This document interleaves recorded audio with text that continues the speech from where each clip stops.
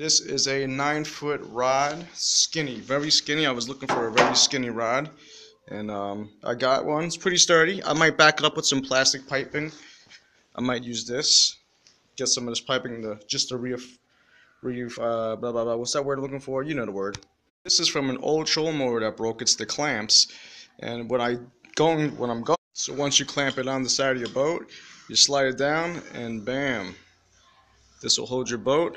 I think it'll hold it. I'm going to try it this year, so let's check it out. I'll let you know how it goes.